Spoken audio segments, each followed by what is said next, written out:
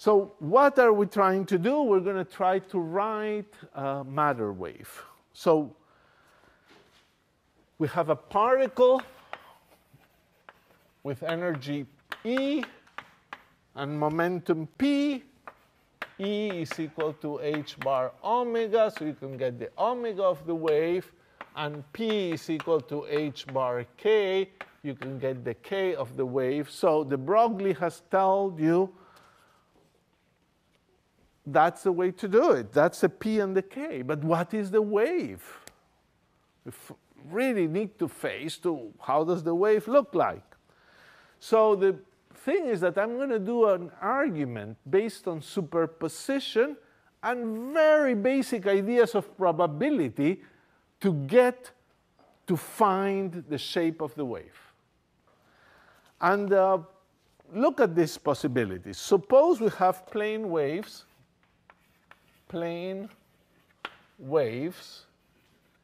in the x plus direction. A particle that is moving in the plus x direction. No need to be more general yet. So what could the wave be? Well, the wave could be sine of kx minus omega t. Maybe that's the de Broglie wave. Or maybe the de Broglie wave is cosine of kx minus omega t. But maybe it's neither one of them. Maybe it is an e to the I kx minus I omega t. These things move to the right. That minus sign is there. So with an always an e to the minus I omega t. Or maybe it's the other way around. It's e to the minus I kx plus I omega t. So always an e to the I omega t. And then you have to change the sign of the first term in order to get a wave that is moving that way. And now you say, how am I ever going to know which one is it? Maybe it's all of them, a couple of them, none of them. That's what we're going to try to understand. So the argument is going to be based on superposition and just the rough idea that somehow this has to do with the existence of particles, having a wave. So, and it's very strange. In some sense, it's very surprising. To me, it was very surprising, this argument, when I first saw it, because it almost seems that there's no way you're going to be able to decide. These are all waves, so what difference can it make? But you can decide. So my first argument is going to be, it's all going to be based on superposition. Use superposition, plus vague notion of probability.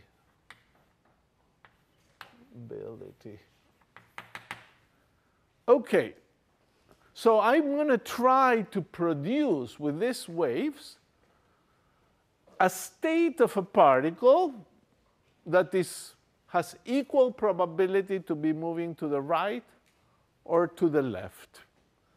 So I'm going to try to build a wave that has equal probability of doing this thing. So in case 1, I would have to put a sine of kx minus omega t. That's your wave that is moving to the right.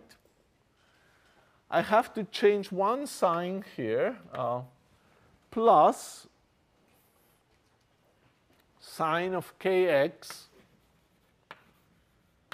say plus omega t. And that would be a wave that moves to the right.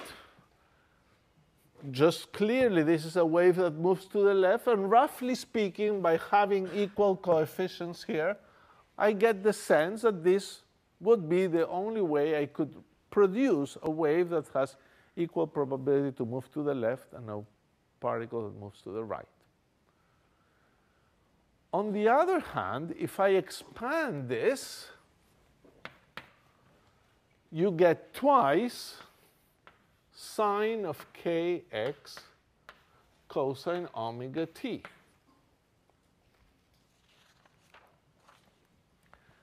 And the fact is that this is not acceptable. Why it's not acceptable? Because this wave function vanishes for all x at t at omega t equal to pi over 2, 3 pi over 2, 5 pi over 2. At all those times, the wave is identically 0. The particle has disappeared. No probability of a particle. That's pretty bad. That can't be right. And suddenly you've proven something very surprising. This sort of wave just can't be a matter particle, again, in the way we're trying to think of probabilities. Same argument for 2, for same reason. 2, so this is no good, no good. The wave function cannot vanish everywhere at any time. If it vanishes everywhere, you have no particle, you have nothing. With 2, you can do the same thing. You have a cosine plus another cosine, and cosine omega t minus kx minus omega t plus cosine of kx plus omega t. That would be 2 cosine kx cosine omega t. And it has the same problems. Let's do case number 3. Case number 3 is based on the philosophy that the wave that we have, e to the I kx minus I omega t, always has an e to the minus I omega t as a phase. So to get a wave that moves in the opposite direction, I have to do minus I kx minus I omega t, because I cannot change that phase. Always this energy. Now, in this case, we can factor the time dependence, and you have e to the I kx plus e to the minus I kx, e to the minus I omega t, and be left with 2 cosine kx e to the minus I omega t. But that's not bad. This wave function never vanishes all over space, because this is now a phase, and this phase is always non-zero. The e to the minus I omega t is never 0. The exponential of something is never 0 unless that something is real and negative, and a phase is never 0. So this function never vanishes for all x. Vanishes for all x. So it can vanish at some points for all time, but those would be points where you don't find the particle. The function is non-zero everywhere else. So this is good. Suddenly, this wave, for some reason, is much better behaved than these things for superposition. Let's do the other wave, the wave number 4.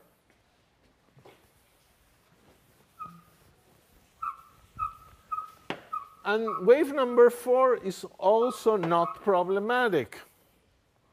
So case 4, you would do an e to the minus ikx e to the I omega t plus an e to the ikx e to the I omega t, always the same exponential, and this is simply 2 cosine of kx e to the I omega t, and it's also good. At least didn't get in trouble. We cannot prove it's good at this moment. We can only prove that you are not getting in trouble. You're not capable of producing a contradiction so far. So actually 3 and 4 are good. And the obvious question that would come now is whether you can use both of them or either one at the same time. So the next claim is that both cannot be true at the same time. You cannot use both of them at the same time. So suppose 3 and 4 are good. Suppose 3 and 4 and 4 are both good, both right even. Then remember that superimposing a state to itself doesn't change the state. So you can superimpose 3 and 4, e to the ikx minus I omega t, that's 3. You can add to it 4, which is e to the minus I kx minus omega t. I factor a sign, and that's 4. And that should still represent this same particle moving to the right. But this thing is twice cosine of kx minus omega t. So it would mean that this represents a particle moving to the right. And we already know that if this represents a particle moving to the right, you get in trouble. So no, we have to make a decision. We have to choose one of them. And it's a matter of convention to choose one of them, but happily everybody has chosen the same one. And so we are led finally to our matter wave. We're going to make a choice.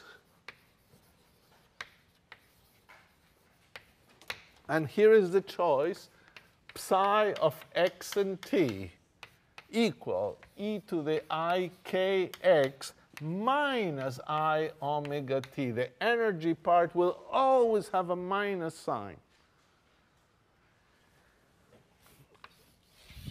Is the matter wave or wave function for a particle